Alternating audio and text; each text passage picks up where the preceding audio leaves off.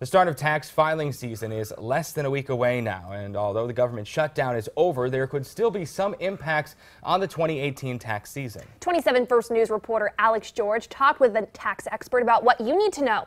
She's joining us live now in studio, breaking down that information for us. The government will officially be fully operational as of this morning. Congress voted to reopen the government, but only for about 3 weeks, which means there could potentially be another shutdown, and that would happen in the middle of tax season. I talked with tax preparers at Tax 29, and they explained that the government shutdown or not, your taxes are still due on April 17th.